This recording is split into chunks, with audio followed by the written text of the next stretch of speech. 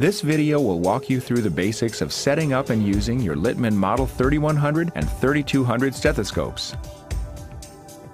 Begin by slightly twisting the battery cap, and with the positive end out, insert a AA battery included in the product package.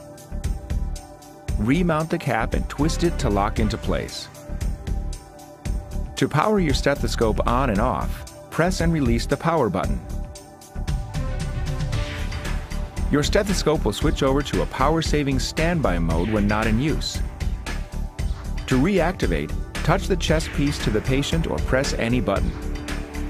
To increase amplification, press the plus button until you reach the desired level.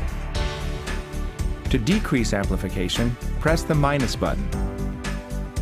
To select a different filter, press and release the filter button. Operational settings can be changed by pressing the M button. Use the plus and minus buttons to scroll and the M button to select your option. Use the filter button as the escape key. After 30 minutes of non-use, the stethoscope will automatically power off.